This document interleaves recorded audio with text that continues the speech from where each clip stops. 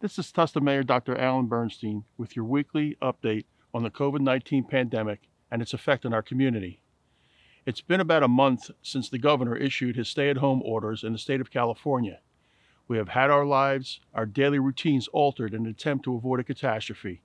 We are coping and have, for the most part, settled into a routine.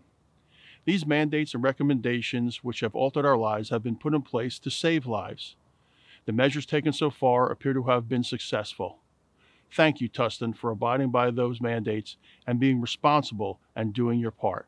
On April 21st, the Orange County Board of Supervisors approved a directive in line with face coverings guidance issued by the California Department of Public Health on April 1st, which is intended to help slow the spread of COVID-19. The new county regulation requires all employees of any grocery store, pharmacy, drugstore, convenience store, gas station, restaurant, food preparation establishment, or retail store in Orange County who may have contact with the public to wear a cloth face covering while at work. The county order goes into effect midnight on Friday, April 24th.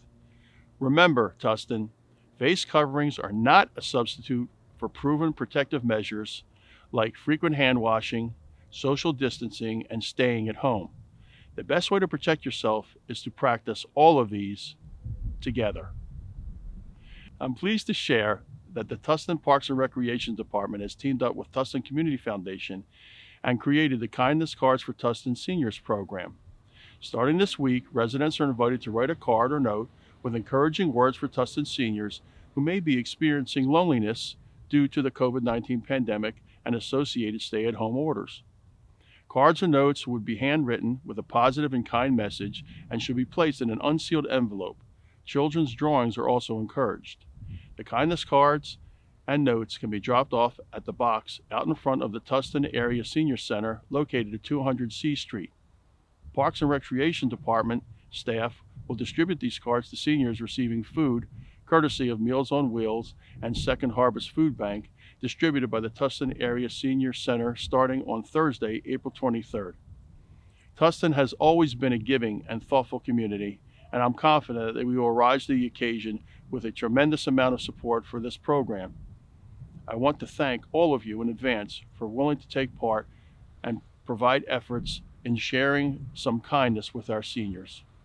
As we all know, this is a very unusual time, but I want to remind everyone that our library is still available to offer a wealth of information and free available resources. Although the Tustin Library doors are temporarily closed, OC Public Libraries continue to provide free access to books and online resources. If you have a library card, you can access ebooks, e-audiobooks, movies, online classes, and more.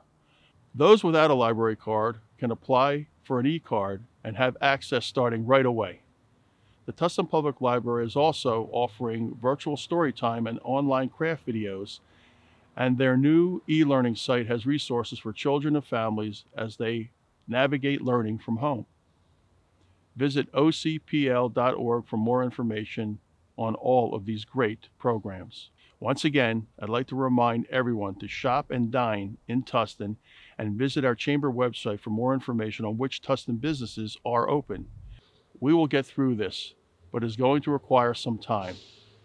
We at City Hall are reviewing all options in an attempt to prudently increase public activity in Tustin. Stay tuned for more information. In the meantime, let's continue to stay on the course and remember that our top priority is the health and well-being of our community. We are Tustin Strong, and we will get through this together. Be well, and God bless.